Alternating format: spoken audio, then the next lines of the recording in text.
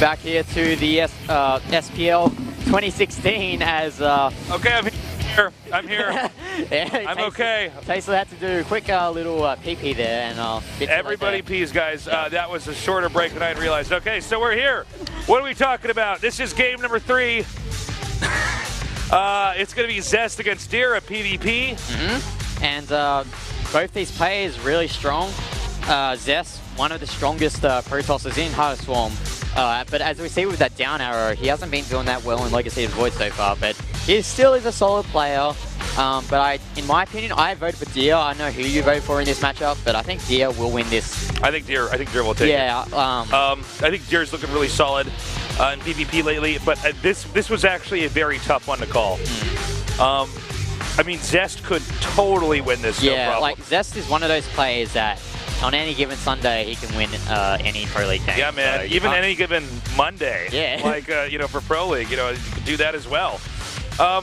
Let's see what happens. I mean, you know, there is a difficulty, by the way, in predicting one match. Yeah. You know what I mean? Like, you're basically just throwing a coin up and figuring out who's going to win. I mean, I'm trying to figure out which side of the coin is a little bit heavier. I mean, it's tough because you could do some crazy stuff in one game, and you know, you might be way better than somebody. But if you have the right strategy plan on the right map, and you've got enough data on your opponent, I mean, there's a lot of stuff you can pull off.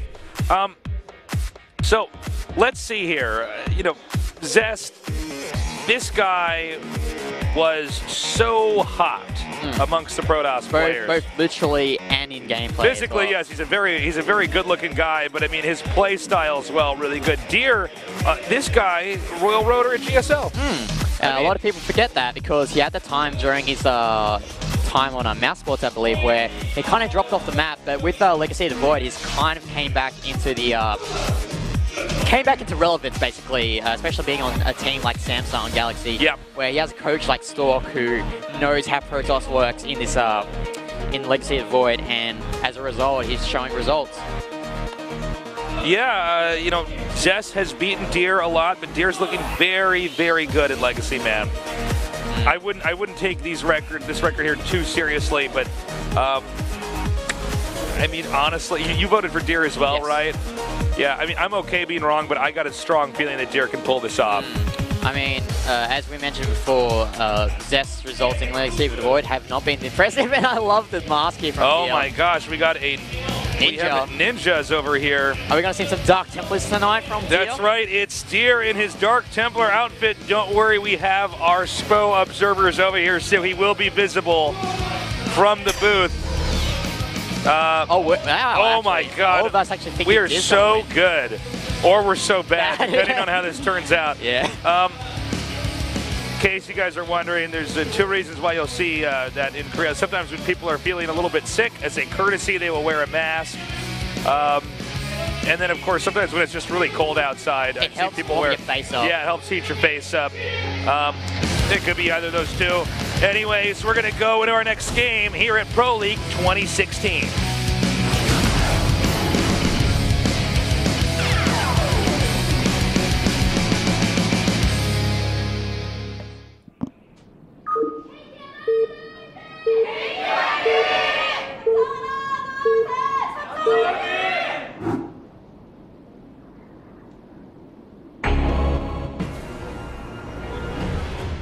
In the upper right, in the red, Zest.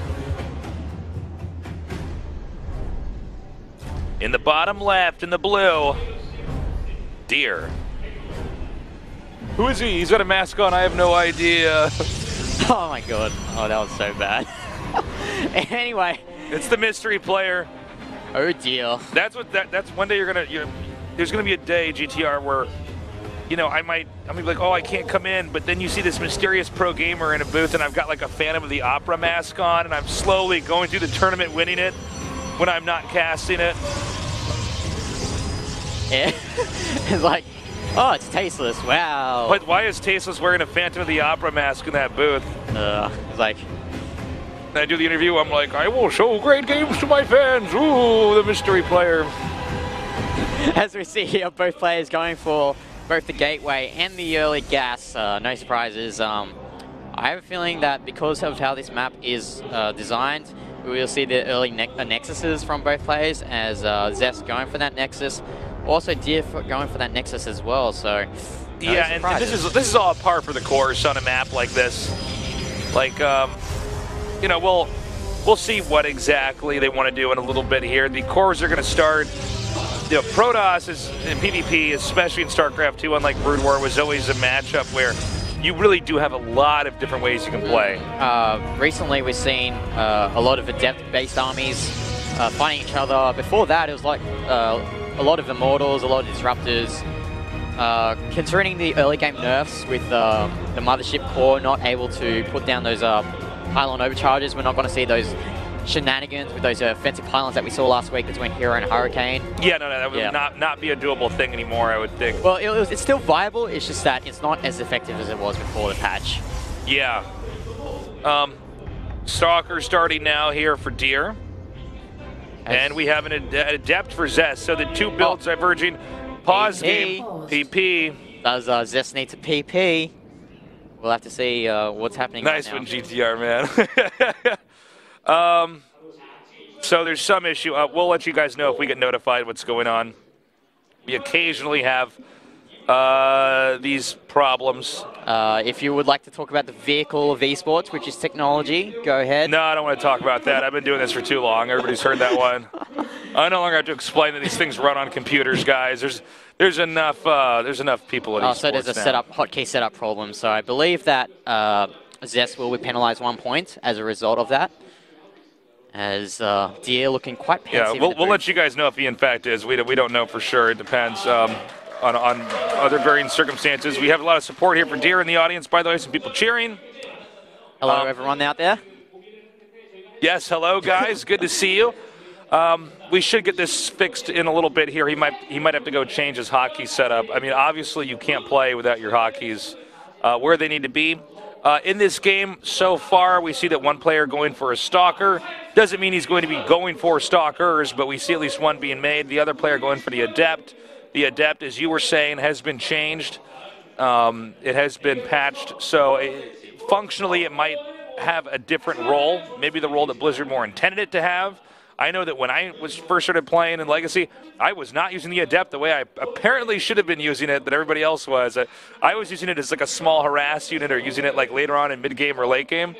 Kind of like we'd see people go for DTs, and then when I started casting and seeing what everybody else is doing, I'm like, oh, okay. They solved the Adept. They solved that. You just make about 12 of them in some cases. But yeah, let's see what kind of role this unit's going to have here. It still has a lot of utility early on. Yeah, it still has its utility. The Shade ability, very useful. It's great as a scout. As I can see right now, Deer is opting for that Stalker because that Stalker has a lot more bulk to it. It can deflect those early units like the Zealots and the Depths out. And something also interesting to note before we switch to before Zest pause is that he walled himself off from that bottom ground. So I'm not sure if he walled himself out or there's like that one hex available for units to come out. Just looking at that, I think he's actually walled himself out. We've seen some players go for Mass Phoenix. I'm not sure if we're going to have that this time around. And I believe we're going to get this game unpaused in a second. So both players confirming that they are ready. And looks like we're going to count down into the game, and in a few seconds we'll be back to our game between Deer and Zest. All right, so back into the game. We can resume the action. He's actually going for, Zest is going for a Twilight Council right now. Yeah, so it looks like he wants to do some blink play, judging by how he's walled off his base. I don't see any other option he could do with that Twilight Council, maybe DTs and an offensive warp in, but we just have to see how this goes after this Twilight Council goes down, as we see a robotics facility. Safe move from Deer. All right, Robo Bay is the way to go right now for Deer. You know, with some of these fast expanding builds we've seen. Okay, by the way, Blink coming here for Zest. This is pretty cool. He's going to use his Adept, and he's got his, I believe it's walled in there. We'll get a shot of that later. But, yeah, I mean, he's going to use his Adept to keep peeking into Deer's base. And notice he's going around the edges here. Oh, this is cool. I love this. But I don't think this scout's going to net him that much information. We'll see that there's a gateway and a robotics facility. No, that's great, though. That's something right there, man. Yeah, he knows. Ooh, nice move there with the depth as well, actually getting to that back. Doesn't really do that much damage, but actually forces DL to charge those probes against the depth. So it looks like even though he's scouted that robotics facility, he is still going ahead with his blink play, and we'll see how Deer reacts to this, because he's got that robotics facility up. He's getting that observer to see what's happening, because that base of Zest is walled off. We'll see how quickly he gets those immortals out to counteract with his blink play, though. Well, you know, you got to remember, since Zest is, or Deer rather, is kind of in the dark, he's having to get observers right now, right? He doesn't know about the threat of, you know, possibly DTs or anything else like that. I mean, when you cut yourself off from having any real circulation in and out of your base, you can go for all sorts of stuff. It's much tougher for them to rush up there.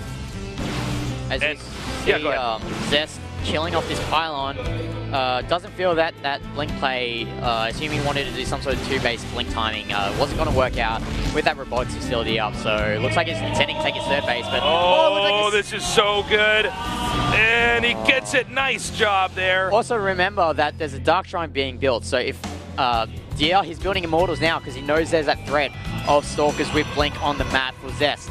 If he keeps pumping those immortals out and Zest gets a Dark Templar warp in, he can do a lot of damage with that. This is a really, I mean, this build really makes me think a lot. I really like how Zest is approaching this, right? He's expanding. He's got some Blink Stalkers. You don't know how many exactly, right? That Observer never actually got in there. He has DTs on the way, but you don't know if you need more Immortals for the Blink Stalker. I mean, there's so much that can happen here, and we have that Observer coming down here now. This is huge. No! That Observer goes down as well, so... And he can just blink out here. Yep. Peace. So... Okay, so Deer stopped at 2 Immortals because he needs these Observers out. I'm pretty sure he doesn't know about the Dark Shrine that has been built by Zest, but he knows that if Zest is going after those Observers, there has to be something going on here. This is really cool here by Zest. I really like this. And he's keeping the pressure on here. He's hoping he might be able to bait out a few more Immortals. However, even with 1 Observer out, it's going to be a lot tougher. Excuse me, cough. It's going to be a lot tougher for him to defend 2 mains here. And even with the Observer that he has, there's a chance that Zest could come in here and try to kill off this Observer. Yeah, oh my God. We'll see how much damage these Dark Templars do. I felt, though, that he might have might be better just to drop 1 at the expansion as well, but even these 3 DTs are doing a lot of damage, and that's going to unpower that upgrade there on the council, or whatever that was. And he's actually going to look at the Forge here. No, this is fantastic. Note, he's actually keeping his Observer right over that army. He wants to see if he can't blink on top of the other Observer.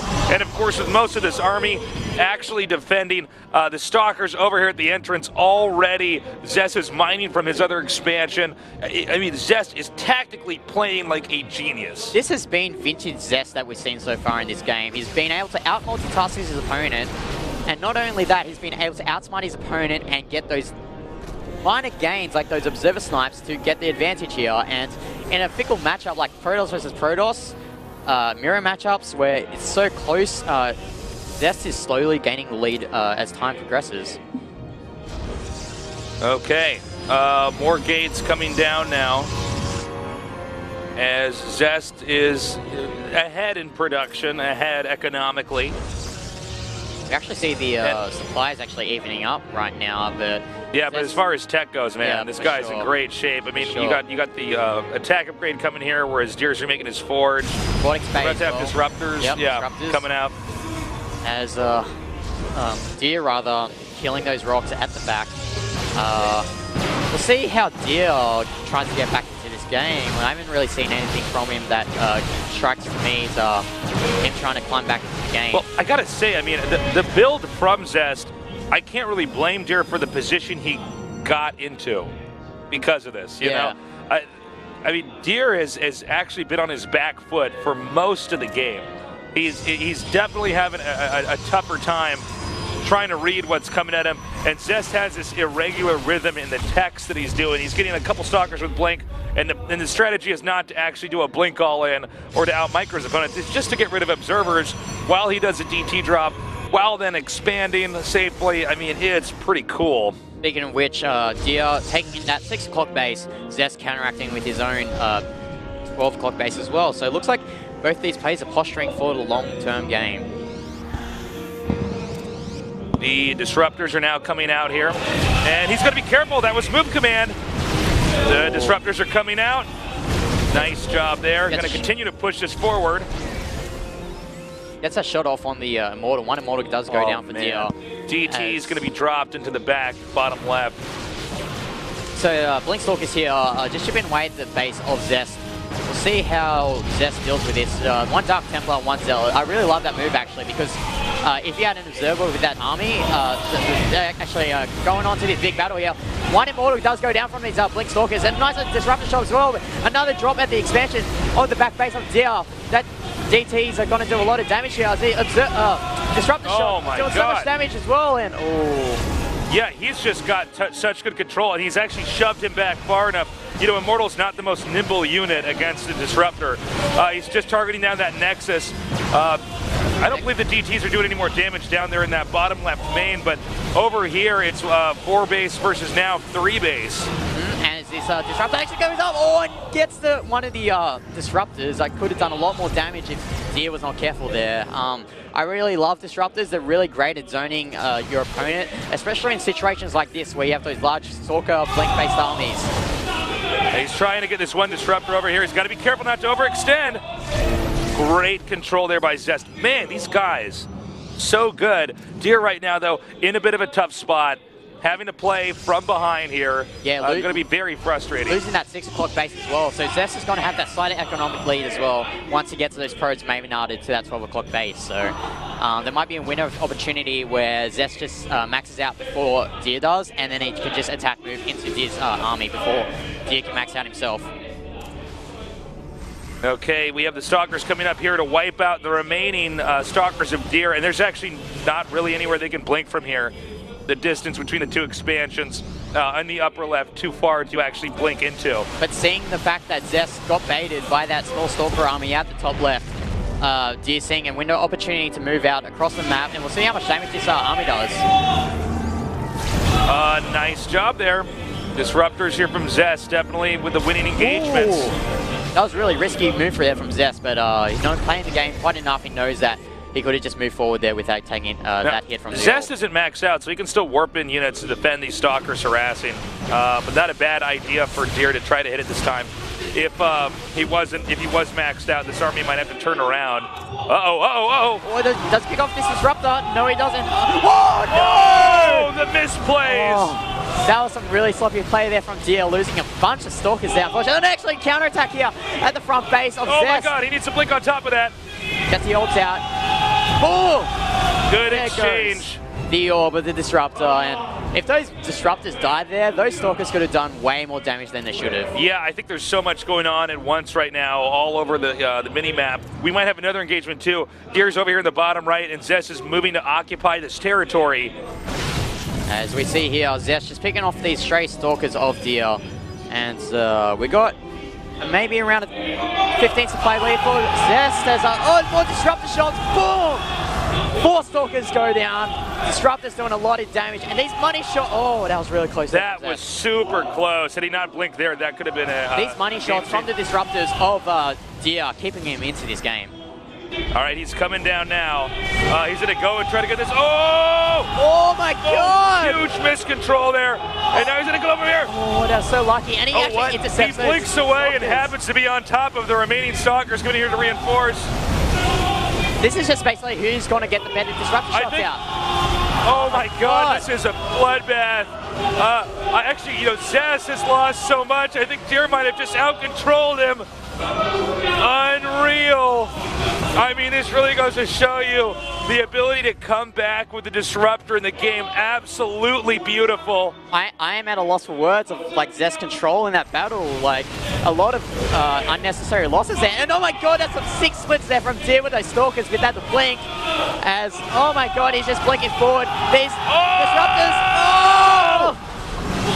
Is that going to be enough though? Deer's still pushing forward. He's going to try to come in here and end it. A lot of Disruptors coming up here. This is his chance. As we see these orbs not doing the damage that they should, but there's way too many Disruptors for D. And there it is, GG.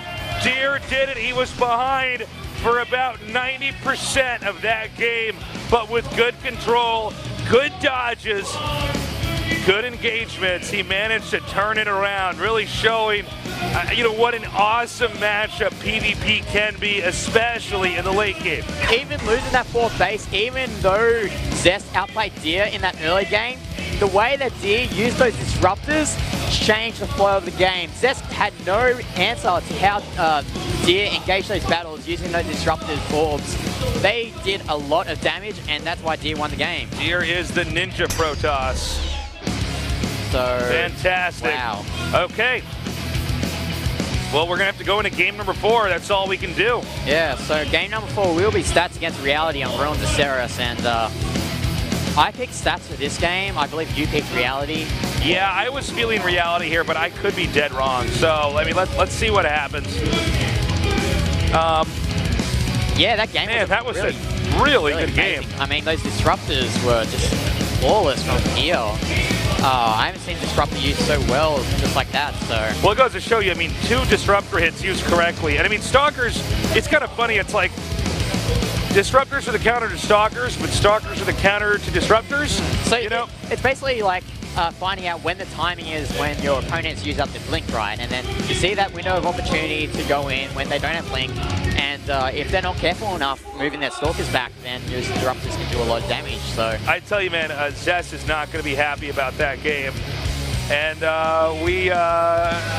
it's going to be a tough moment for him, man. I mean, he was ahead that entire game. Yeah. I thought his build was better. I thought he was pushing Deer in the direction he wanted that game to go. Like, I feel once those DTs came out and did all that damage for Zest, I felt that he had control of the game. But I guess he didn't really push that advantage with those DTs further and allowed Deer to get that disrupt technology, get that 4th base up. And once that happened, Deer was able to climb back into the game.